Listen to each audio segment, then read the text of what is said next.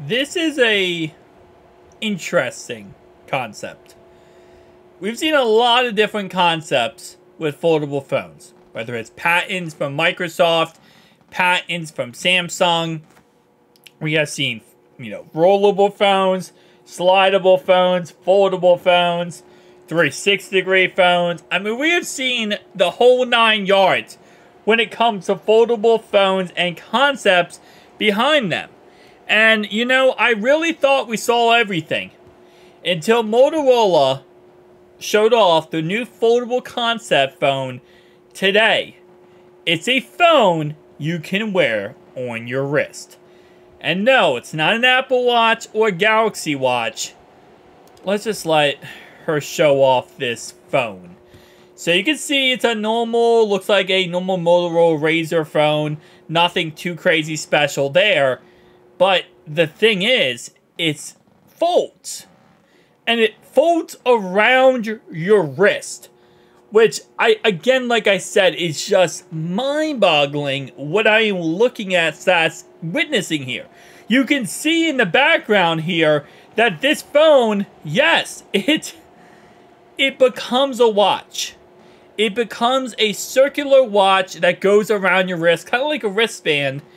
And it's humongous for your wrist. I mean, first off, again, I'm not trying to shoot down any idea, because I love people being as, innovative as possible, creating new ideas. It's the only way, as the tech industry, we can go anywhere, right? Is that people create new ideas, and we, honor every single idea, and even the craziest ideas possible, right? You still gotta look at them, because it's important to learn from them. Maybe they don't have the idea that is exactly correct, but you can go from that idea and find something else, right? You can lead down a path from someone's idea.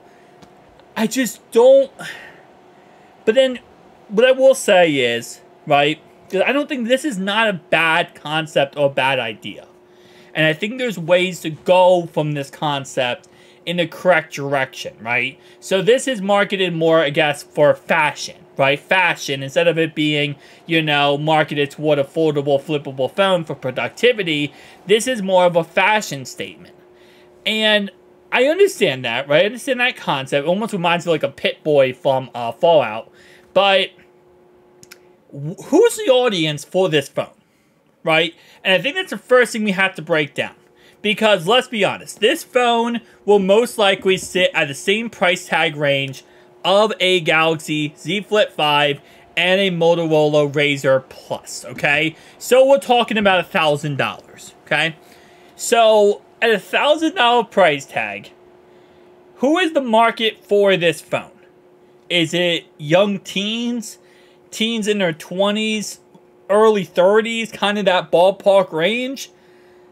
Are they really going to be trying to go out there and say, I have, instead of an Apple Watch or a Galaxy Watch, I have a cell phone that goes around my wrist. And, it obviously has a clock on it. Like, at the end of the day, these concepts, we see them all the time at different tech events. And I like them, I really do. But this is why a lot of the concepts stay as concepts. Because you don't really know who the target audience is. It's almost like a shock factor of, well, look, but then you gotta break down a couple of different factors, right? Who's the audience? That's one I just talked about. But it's also the durability of the device. What's the durability? What's the battery life? What's the price tag, right? There's all these factors. And again, this is a first-gen product, so there's gonna be so many doubts going into this. So let's just watch the rest of this video. I just kind of want to stop it right there and give my thoughts and opinions early. And again, like I said, I think it's a really unique idea, okay? That's what I will say, unique idea. It's kind of like a bigger version of an Apple Watch that you can now utilize as a full cell phone whenever you want to. You don't have pockets? No problem. Put it on your wrist. You don't, have the ability to get an Apple Watch? Spend $1,000 on a phone that you can use as a watch. And what's funny too is and I'm going to make this point. I almost to a point want to say it's comical or laughable, right? It's like, whoa, that looks so weird. But let's be honest. I mean, fashion statements, fashion trends have changed so much over the last couple of years. Over the last 10, 15, 20 years. And, you know, what some people might say, hey, that's a weird look. Other people say that's fashion, right? There's a lot of different fashion that I might not like, but someone else loves. And they might look at something that I think is weird, and they might say, that's beautiful. That's exactly the artistic value that I want, right? And that's why, again, you know, when it comes to fashion, I stay out of it, because everyone has their own opinions, and everyone has their own feelings toward what is fashionable, what isn't fashionable, right? So I don't want to, you know, step on anyone's toes there, because, again, that's just my opinion. I don't think this looks good. I don't think this looks any way positive. You know, I think you have what looks like a wristband that could break. That's cost $1,000, right? And so I don't think it's a positive thing when it comes to that. But again, there's going to be someone out there who sees this and they say, wow, that's going to go with every outfit I, you know, use and I create. And that's going to be, you know, a fashion statement for me. And again, that's perfectly okay if that ends up being, you know, if you're watching this video right now and you say, hey, listen, that is, you know, that is for me, that is exactly what I would wear on my, you know, body, then no big deal. That's not a problem at all. You know, for me, it's just not for me, but, you know, I'm not the target audience. And that's why I kind of go back to this point here of we have to figure out the target audience, right? So the target audience for this is going to be people in their 20s to 30s, probably, my guess would be, because $1,000 price tag, I'm going to guess. So it's going to be someone who can spend $1,000 on a cell phone, right? So they have enough disposable income where this is most likely, I'm going to guess, this is not going to be a primary device. This is going to be a secondary device. Kind of like a Fitbit, kind of like an Apple Watch. This is not a primary cell phone.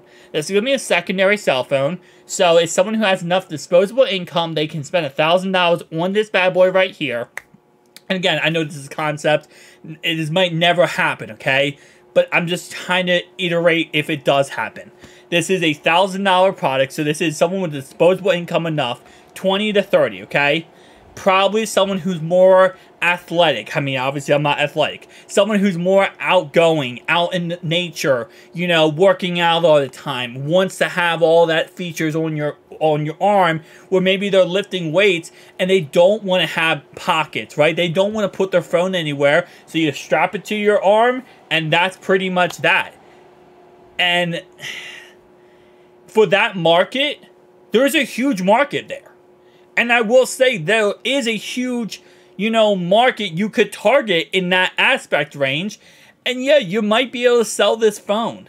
The problem then becomes, because then you're okay, well, we have an audience, we have a price tag, right? And we know who we're trying to target. Okay, that's three things, you're good. I don't know if that audience range right there is going to hit you with the fashion statement of it. They're more or less focused on the convenience factor, and maybe then you could target the fashion statement of another demographic. But then the problem becomes a first-gen product, right? What happens when these phones go out there and they start breaking, or a couple are defective? It only takes, and especially with this new concept, new idea, first-gen product, what I've said so many times with the Google Pixel Fold, it was such a difficult idea not difficult. It was such a unique idea / difficult endeavor for the Google to release a foldable cell phone. Well, yes, I was always excited for it and, you know, ready for it. If they flopped, if the Google Pixel Fold flopped, this phone right here did not hit the mark as well as it has. And there's still critics about it saying the Tensor G2 chip is not powerful enough. It overheats. The battery life's not great. But if that flopped, I mean, first off, you wouldn't have a Google Pixel Fold, you know, 2. You wouldn't have one next year. And it would also, again, push Google out of that picture of foldable cell phones if it flopped completely. You know, Microsoft tried to save the Surface Duo 1, Surface Duo 2, and that was a flop too. So that same concept I would apply to this phone is that if you, let's say, again, there was a first couple weeks of the Google Pixel Fold, there was some people who were saying their Google Pixel Folds were breaking. In the inside display, obviously, the most problematic part of any foldable phone. This is all on the outside of the phone, but right here was actually, there was a line that was breaking and causing a green line to go up your phone and break your phone. And a lot of people complained about that, and a lot of people were like, I'm not buying that phone because obviously it's a first gen product and it's already breaking. So all it takes is that small demographic, to start getting upset because the phone's breaking and people aren't going to buy it. And the thing that really is a kicker here, right? And I think this is kind of another problem. So the Google Pixel Fold, the Z Fold 5, and the Surface Duo 1 and 2 are being bought by tech enthusiasts for the most part. They're $1,800. The average Joe consumer is not buying one of those phones as their primary device because they're $1,800. So the demographic for those cell phones are going to be people like me, like you, people who want to get this because they're a tech enthusiast and they love productivity. They might love Samsung DeX, or they love just a foldable tablet type device. That's the demographic. Now that demographic I'm listing is more reasonable / understandable of this is a first gen product. It might not be perfect, and I'm investing into a first gen product.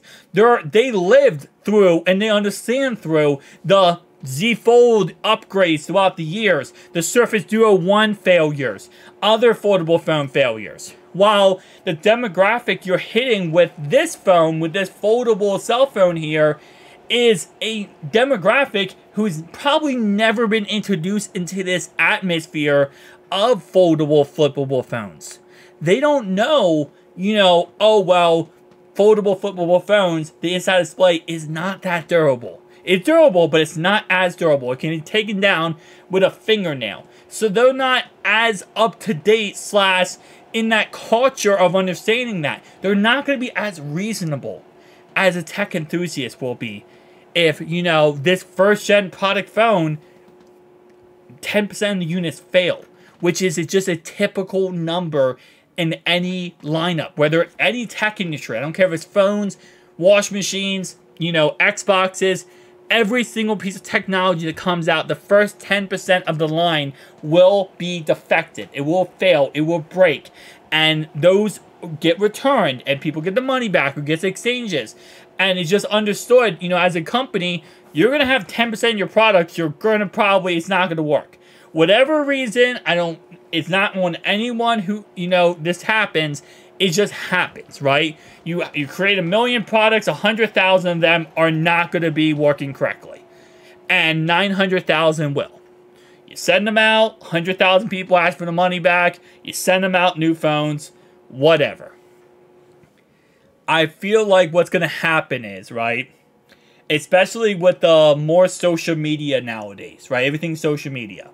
And tech enthusiasts, don't get me wrong, we post on social media, but people who follow, post about Z Fold series and Microsoft Surface Duo and, all these other phones are tech enthusiasts, right? They're usually not the people posting, hey, I just got a new cake. Hey, guys, I just ate a chocolate bar. Hey, guys, this is my meal I just created, right? They're not posting that stuff for the most part. They might be, but for the most part, they're probably not. So what happens is, when, a phone isn't working or a phone breaks or there's problems with a phone, I feel like tech enthusiasts would go on Twitter and say, hey, listen, this is a problem. They're kind of starting to discussing a conversation. I cannot ever say that word correctly. A conversation about it. And they'll go back and forth. Everyone will talk about this. And that will be that.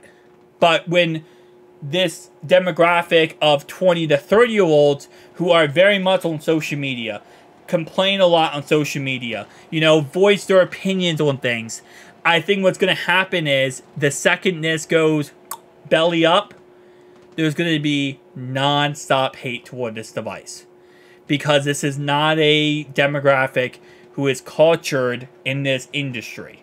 They're more joining this industry because they see something interesting and they want to get on the trend. They want to make TikToks about it. They want to make Instagram Reels about it. They want to join this industry And I think this could go belly up.